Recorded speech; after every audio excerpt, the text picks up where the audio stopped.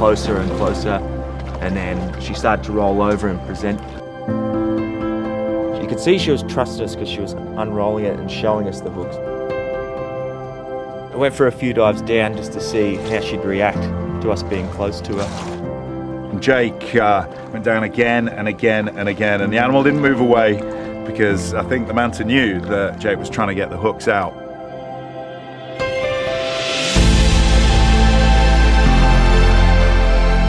I went down again just one last time just to say goodbye, and she actually stopped and just waited there. She understands what's just happened. Again and again, attempt after attempt. It was brilliant. That's one of the best things I've ever seen underwater.